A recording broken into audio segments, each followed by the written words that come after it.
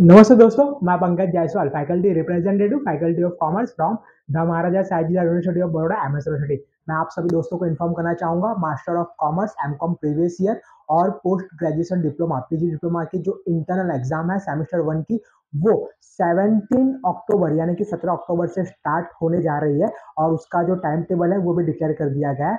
Master of commerce MCom previous year के जो 6 department है, account and financial management, commerce and business management, banking and insurance, business economics, cooperative rural management and studies और general level programme. तो ये सारे department की semester 1 की internal exam 17 अक्टूबर से स्टार्ट होगी और 23 अक्टूबर तक चलेगी। जनरल लेवल प्रोग्राम के सिर्फ 5 सब्जेक्ट होते हैं, तो उनका पेपर 22 अक्टूबर को फिनिश हो जाएगा। बात करें post graduation diploma PG diploma की जो एग्जाम है इंटरनल एग्जाम सेमेस्टर 1 की, वो स्टार्ट होगी 17 अक्टूबर से और 23 अक्टूबर तक चलेगी।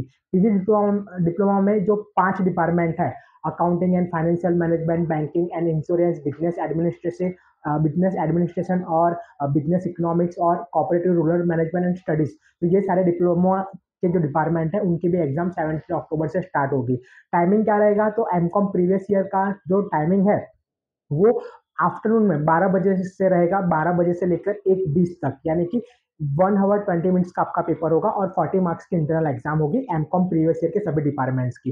पीजी डिप्लोमा की बात करें तो उनका पेपर 12 ओ क्लॉक को स्टार्ट होगा और 1 ओ क्लॉक को फिनिश हो जाएगा। उनका पेपर 1 आवर्स का रहेगा और उनका इंटरनल का जो पेपर होगा वो 30 मार्क्स का रहेगा। तो ये था आपका पेपर का पैटर्न। सभी को wishing you all the best.